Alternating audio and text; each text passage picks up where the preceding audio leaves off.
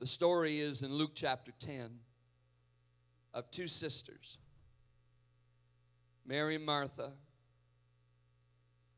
And the Bible just gives us a short little passage of 5 verses, Luke chapter 10 and verse 38.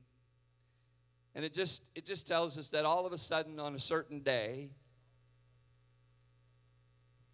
Martha was at her house. The Bible doesn't give us all the details, but it does say it was her house. It's quite possible that she was a widow.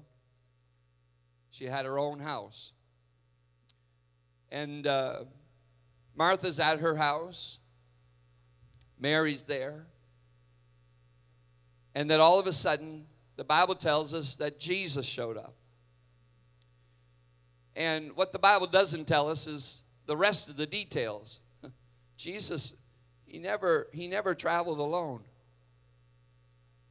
I mean, he had his disciples with him.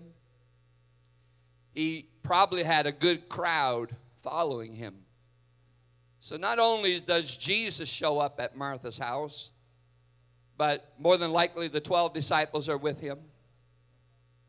And there may even be a number of other folks that are just part of the crowd that have come to Martha's house.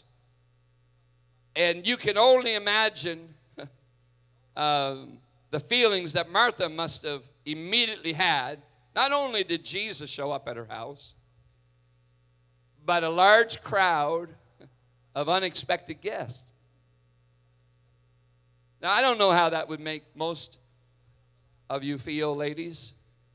In most cases, you may not be too excited about that.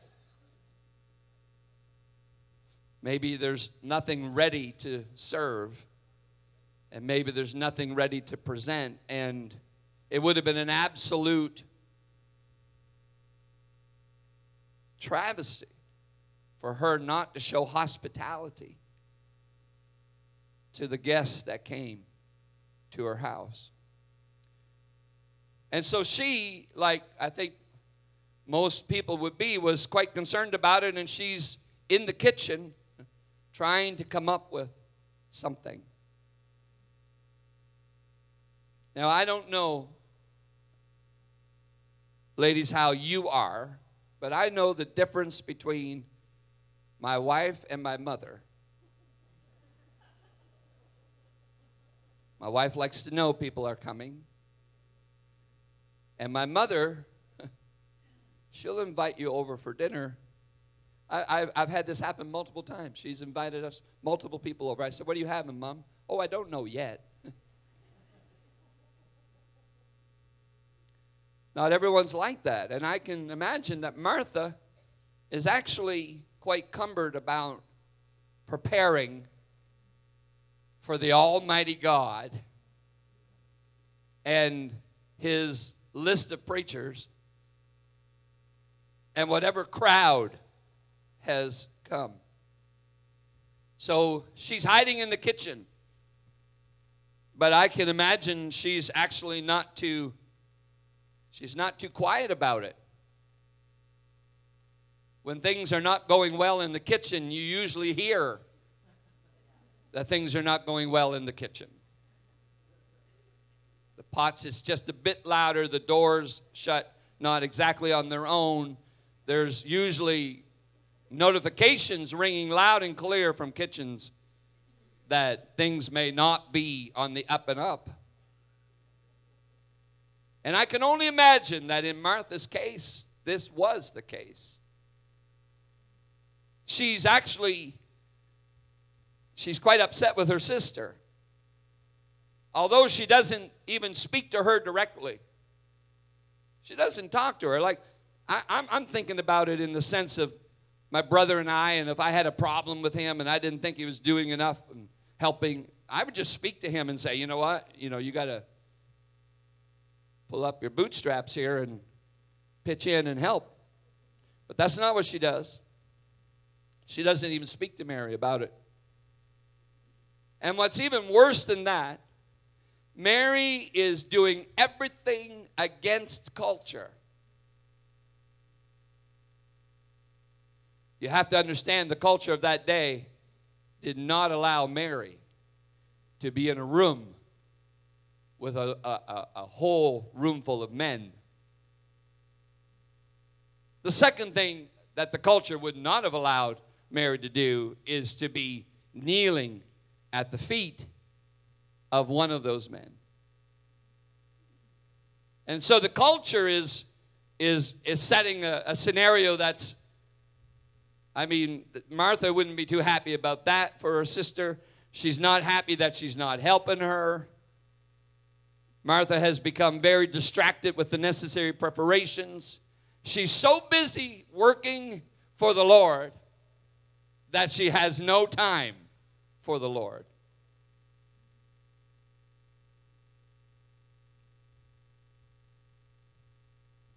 And then Martha pops this powerful question. Lord, don't you care? I'm here to tell you this morning that there are people in this room that you're doing everything right. Everything's right in your mind. Everything that you've known to do. Everything that you've always done. You're just busy trying to do what's right. But can I tell you this morning that Mary did all the wrong things for the right reason.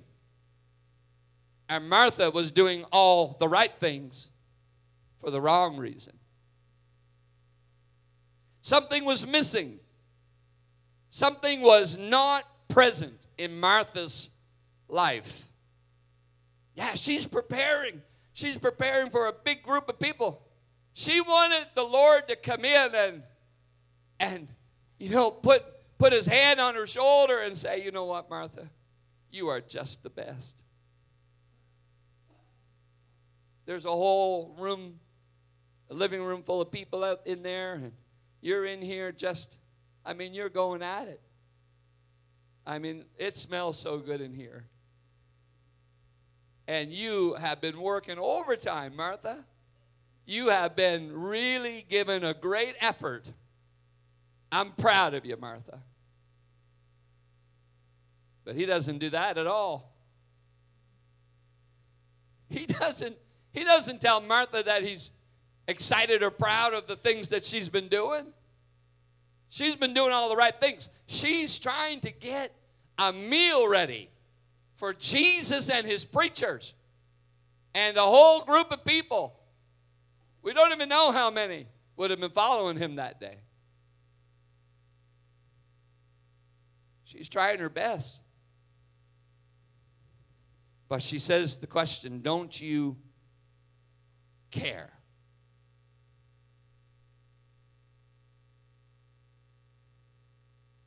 She doesn't speak to Mary. There's a possibility that she's dealing with issues of resentment or entitlement. Maybe there's false expectations that she has. Maybe she's been working to try to gain some type of favor or working as diligently as she can to try to outperform. See, I'm pretty confident that she didn't say all of those things, but her actions were actually showing it.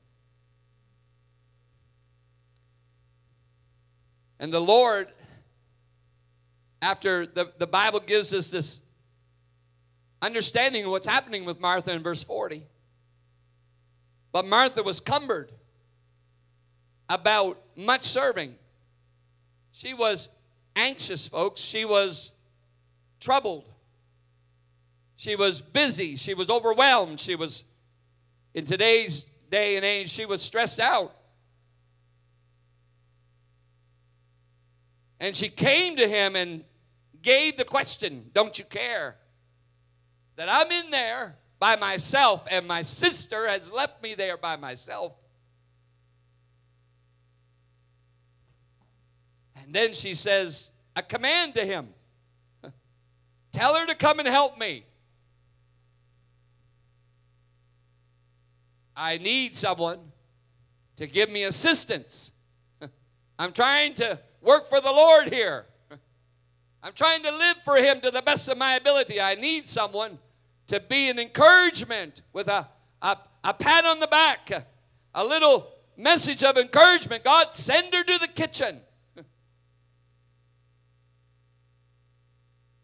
Bid her come to the kitchen. Bid her come to where I am. She's not just saying, to come in for moral support. It's more than that. It's more than just, I'd like to have some company. She's wanting a backup that what she's doing is right.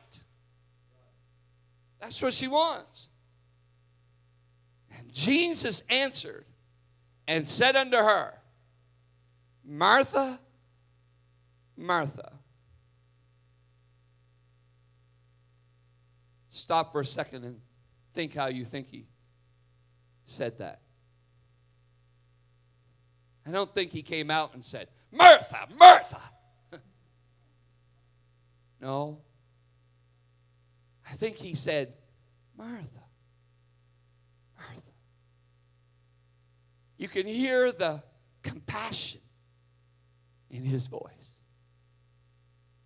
And you can hear the love in his tone when he says to her, Martha, Martha, thou art careful and troubled about many things. You're anxious. You're caught up with life. You've become so busy.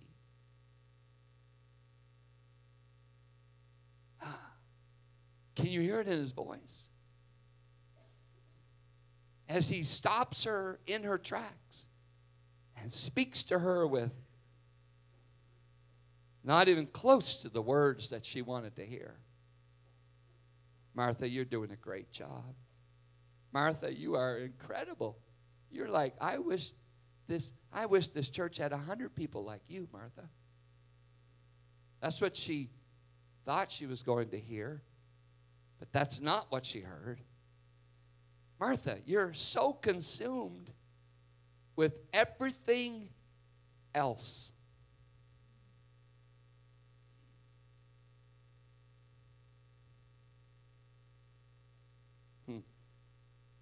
There may even be some that leave today and say, Pastor, you could tell he was really tired this morning. He didn't get too excited at all.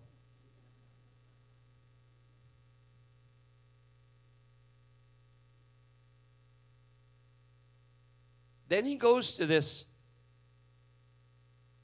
powerful statement. We sang it. We just sang it. But one thing, he said, is needful. Only one thing, Martha, is actually important. It's not how many muffins or biscuits. Wouldn't that be good right now? Biscuits and molasses.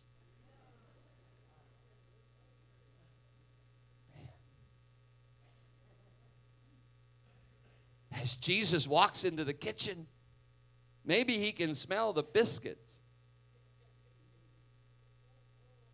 I don't think they had Crosby's molasses there, but. And the fragrances in her efforts is big. And he says, one thing, Martha, is important. Only one. And Mary hath chosen that good part, which shall not be taken away from her. I've come this morning. God has placed into my spirit for this day, for a whole group of people, that the Lord's just stepping into your kitchen this morning. And he's saying, friend, friend. Calling you by name with absolute love and compassion. And saying, you know what? You've had a very busy week. But that's not what you need me to fix this morning. You got a lot on your plate for this upcoming week. But that's not what's important this morning.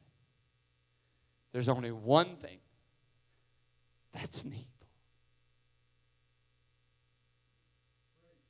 Only one thing that's needful. And he's just wondering if there's a few people that would choose that part this morning.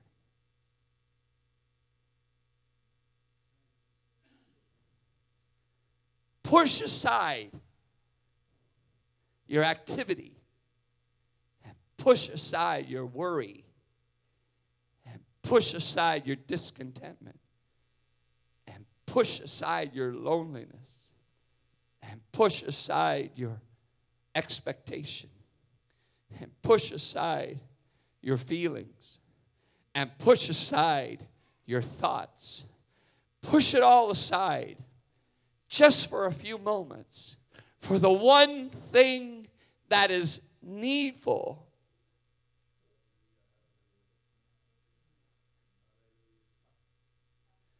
God, I pray your presence would fill this place right now.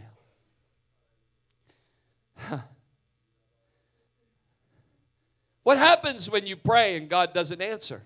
What happens when you request and he doesn't give you what you request?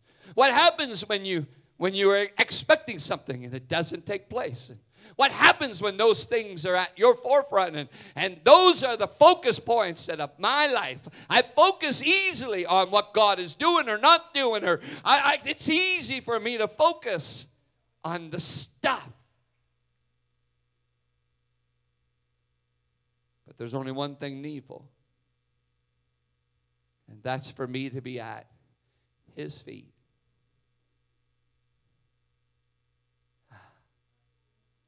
At his feet.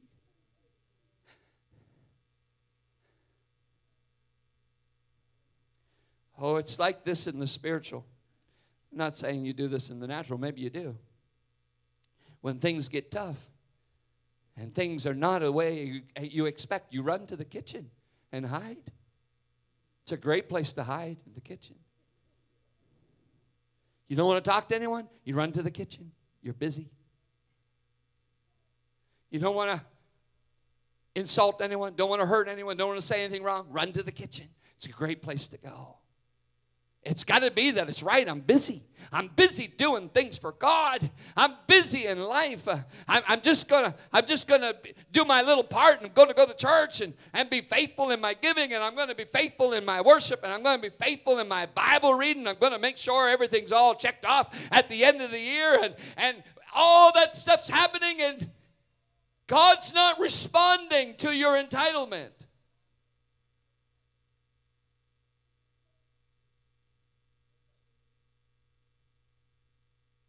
What's wrong? And our minds start to play. Must be sin in my life. Must be this, must be that. And all of a sudden, he calls your name out. Friend. That stuff's not what's the most important. The most important is falling on your face before God and being part of the one thing that is needful. And that's just to be at his presence. Oh, you're susceptible to other people's comments. You're in a room where you shouldn't be. You're bowing when you shouldn't be bowing. You're doing things that are against the culture. But it's the one needful thing.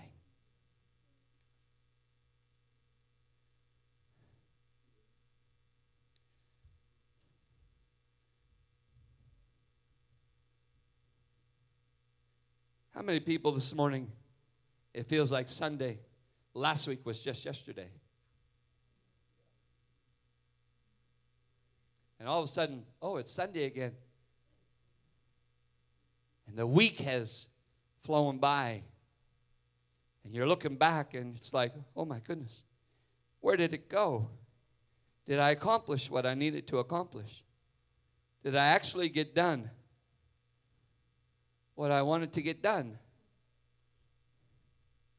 And the Bible says that we come to Jesus.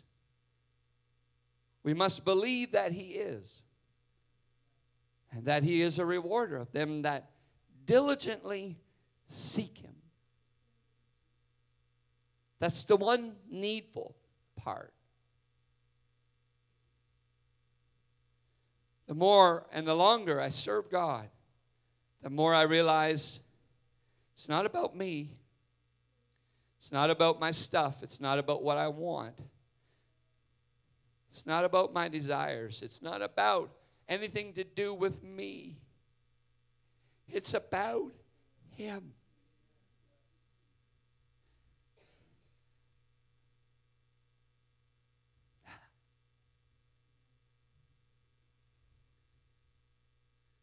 Would you just let His presence minister to you right now? Ah.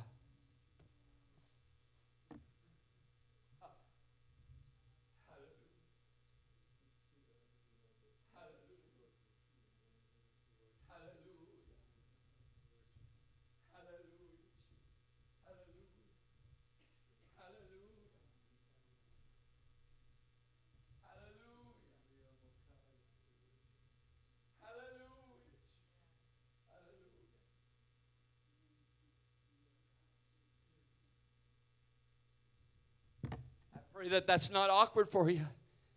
Because if it is, you haven't spent enough time with the one needful part. I pray that that's not awkward for you this morning. I would pray that silence and meditation and listening to His voice is not awkward for you this morning. Because that's the needful part. We can sing a nice fast song and we can all juke and jive and we can all walk out the same way we came in. Or we can have Jesus show up and we place everything else to the side. It's not time for me to be in the kitchen. I'm not worried about the floors being swept. I'm not worried about how many seats are there and if everyone's got one. I'm not worried about all those things right now. Jesus is in the room. And all that matters is me and Him right now. That's all that matters, is for me to be in His presence. For me to bless Him and Him to minister to me. For me to worship and praise Him. And for Him to have relationship with me. That's all that matters this morning. We've got all kinds of people trying to change all kinds of people. You can't change anybody else. The only person you can change is yourself. You can't change anybody else. The only person you can change is you. Well, Pastor, you don't know what I have on my plate. That's possible. But it doesn't matter what's on your plate. Really doesn't. We're all busy.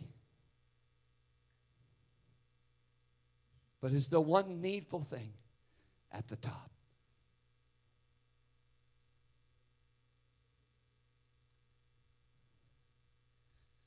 Oh, hail the power of Jesus' name. Let angels prostrate fall.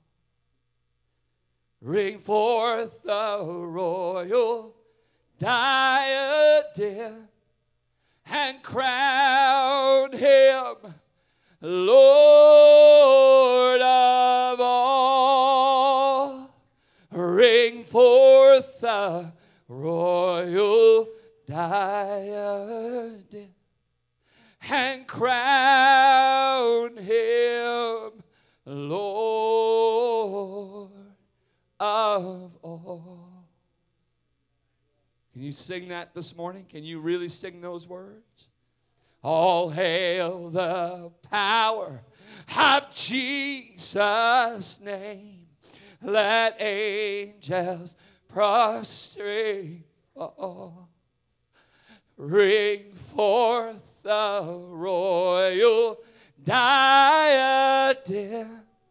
and crown him Lord of all. Bring forth the royal diadem and crown him Lord of all. Why don't you stand this morning? I'll hail the power of Jesus' name. Let angels sing it this morning. Hallelujah, hallelujah. Bring forth the royal diadem and crown him Lord of all. Bring forth the royal diadem and crown him Lord of all. Hallelujah. Hallelujah. Hallelujah. Only one thing is needful. Have you chosen the needful part this morning? Only one thing is needful today. Would you just be honest this morning? If you've had one of those weeks you just wish God had done this and that, and He needed to do this and that, and you wish He had done that and this, and gracious, we only got like 3 people. Okay. Yeah, we got more.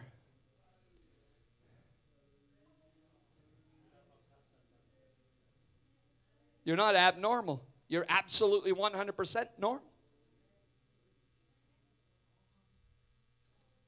If you didn't need God to do anything this week, you may be the abnormal people.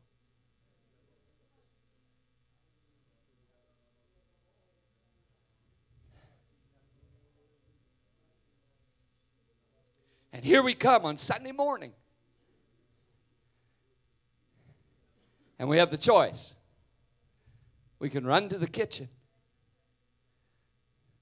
or we can run to His feet. Both places seem like they're good places to be. But the kitchen is just being busy. And at His feet is the one needful part.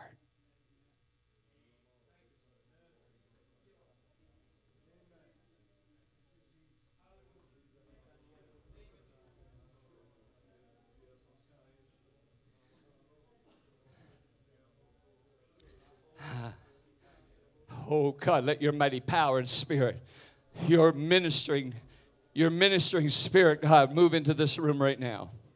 God, let your presence and the power of the Holy Ghost, hallelujah, sweep from one side of this building, Lord, to the other. Back and forth this morning. God, every individual that's come into the house of the Lord, hallelujah, it's not enough that we call ourselves Christian. It's not enough that we attend church. It's not enough, God, that we're trying to do our best. It's not enough. It's important this morning that we stop and not be cumbered about with life and to be anxious about things that are happening around us, but rather to kneel in your very presence.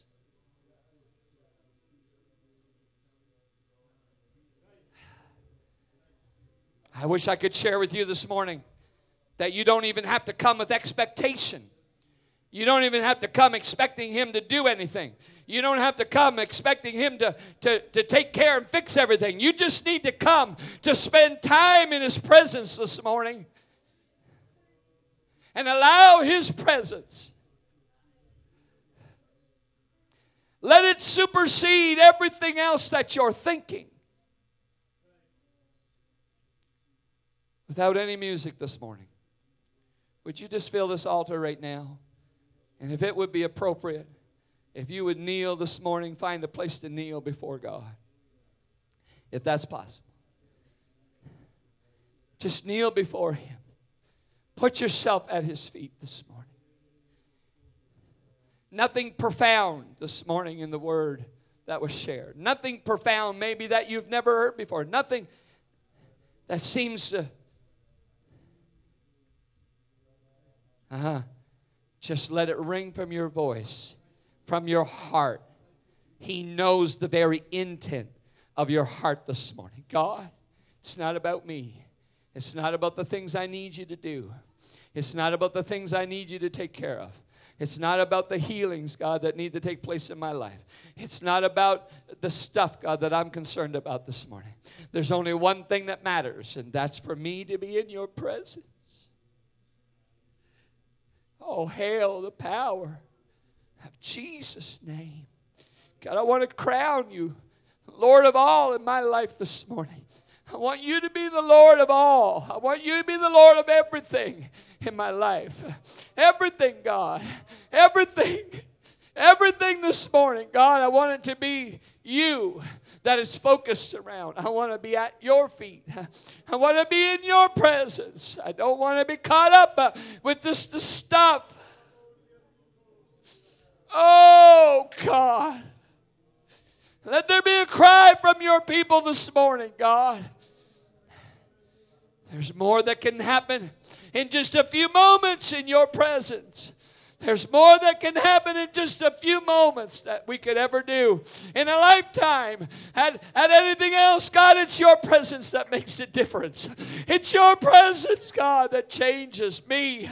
Changes me, not changes someone else. I'm not worried at this moment, God. I'm worried about me before you. Am I right with you? God, is my priorities right with you? Is my desires right before you? Is my agenda right with you, God?